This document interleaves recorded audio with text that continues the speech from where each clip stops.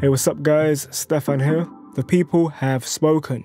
Having requested a trap soul beat is what you're going to get. We're also going to be adding in some vocals for the very first time at the end so you can kind of gauge what the finished product would sound like. So stick around to the end, I promise you it's going to be dope.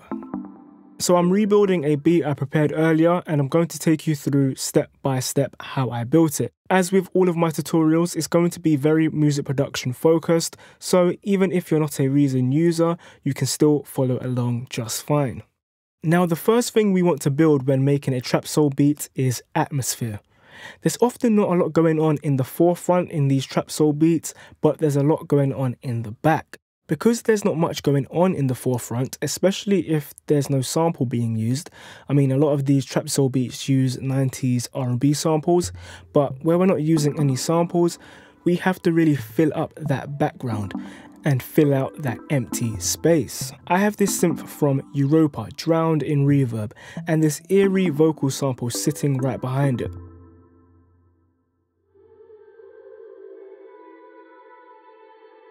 Vocals play a huge part in filling out the space, oohs and ahs and things of that nature, but they have to sit in the back, and reverb helps us with this. You'll also often find an 808 bass and a synth bass used in the same track, and that's where we're going to start today. I'm going to start by laying down the 808 bass first, and then we'll move on to the synth bass later on in the beat.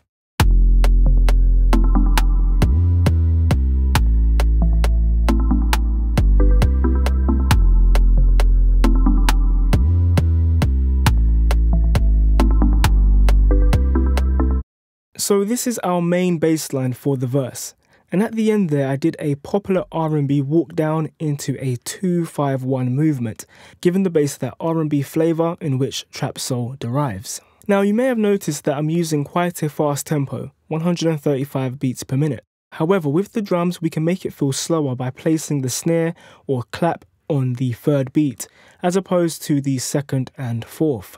1, 2, clap, 4. 1, 2, clap, 4, as opposed to 1, clap, 3, clap, 1, clap, 3, clap. It makes the beat sound more laid back.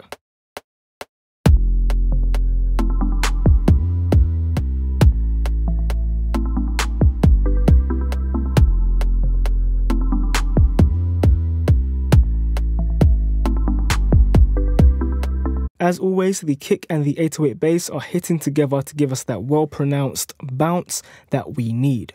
Because this is essentially R&B, but you still want it to bounce like it's trap. And of course, it being trap, we need our hi-hats. Now to give it a bit more energy, because it's a bit too laid back right now, and to aid with the bounce, we can use quarter notes. Then to add these signature trap note repeats or rolls, I used 30-second notes, 16th notes, 8th notes, and then finish the 8-bar loop with triplet 8th notes.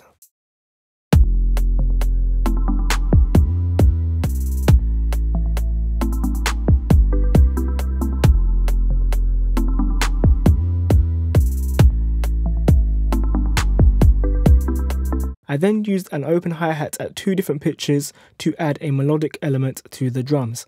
This also again helps with the movement.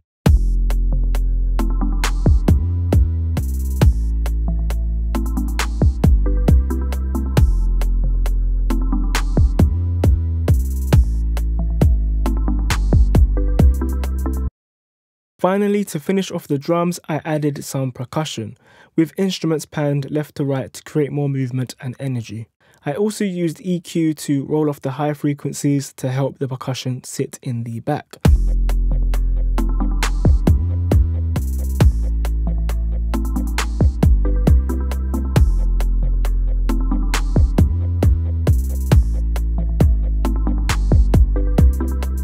The final touch to the verse was a random chord I found in the Grain Synthesizer. I actually spent quite a lot of time with this synth and I'll definitely be using it in future beats. It has some great sounds for building atmosphere, exactly what we're trying to create here for our trap soul sound.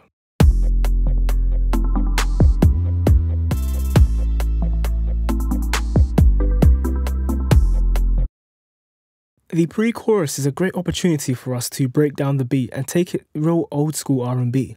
You hear this a lot from tracks from artists like Kalani. Especially in the era where bridges are not really too much of a thing anymore, the pre-chorus has become our bridge, where the song really breaks down and leads us into a big chorus. So that's what we're going to do. We're going to remove the kick, remove the clap and the snare, and replace those with a finger snap. And remove the 808 bass and replace it with a synth bass.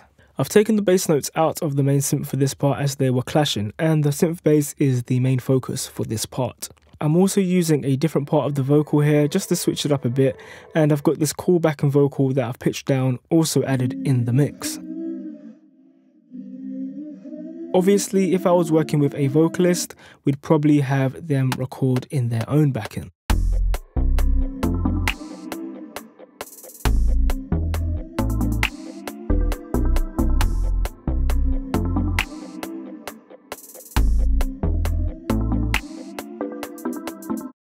A cool thing I did there with the synth bass was harmonise with the top line melody of this synth.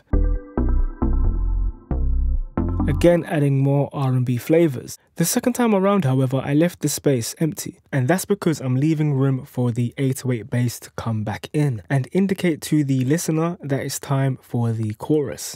I'm going to use the same rhythm, but this time reinforce the same melody that the main synth is using. It has this nice downward movement. It's leading us somewhere. To strengthen this, I've also added a riser. But to make the riser more impactful, I have it met with a crash cymbal to start the chorus.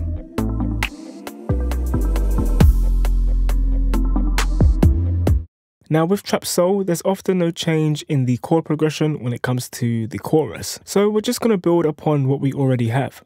Make it sound bigger.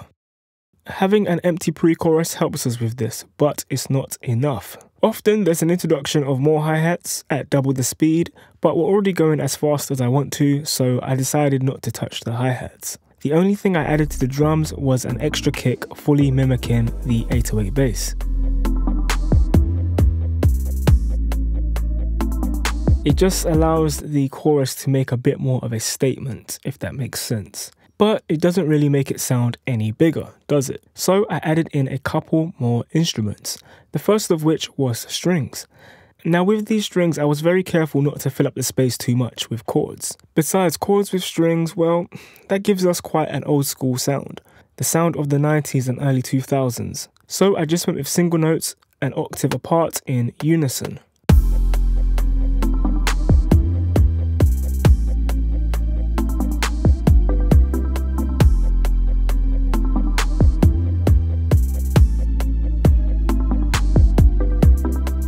You probably saw and heard the addition of that chromatic walk down, more R&B flavours once again. I just followed what the 808 bass was doing.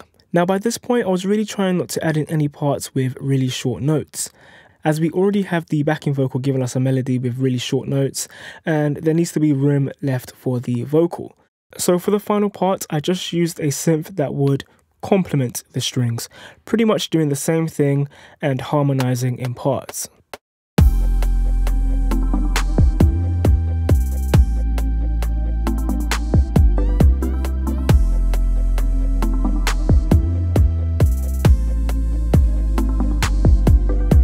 Oh, and I almost forgot, I added a downer at the halfway point, just to give it some variety, as I didn't want the crash to play twice.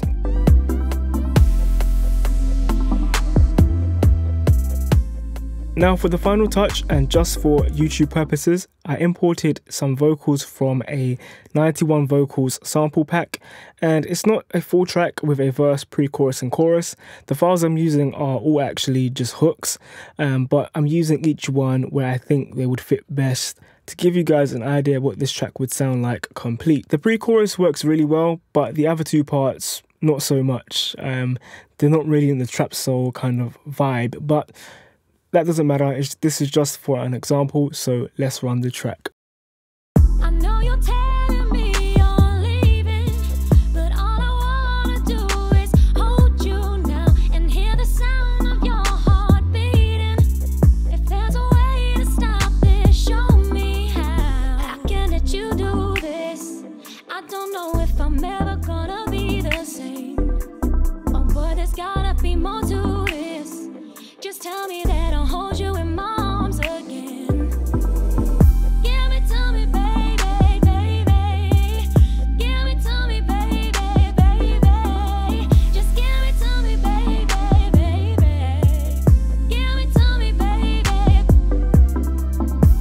And that's all we have time for today, guys. Thanks for watching. If you enjoyed this video or learnt something new, be sure to let me know down in the comment section below and give it a thumbs up. If you're new, be sure to hit that subscribe button. I post every Friday at the moment, and you can check out some of my other beat making videos just right here. Alright guys, I've been Stefan, and as always, happy beat making. But there's gotta be more to this. Just tell me that